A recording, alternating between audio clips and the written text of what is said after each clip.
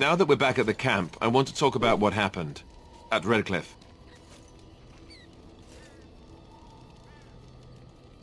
I just wanted to thank you.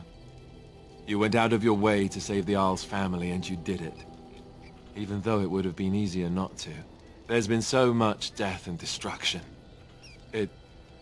Well, it makes me feel good that at least we were able to save something. No matter how small. I owed the Arl that much.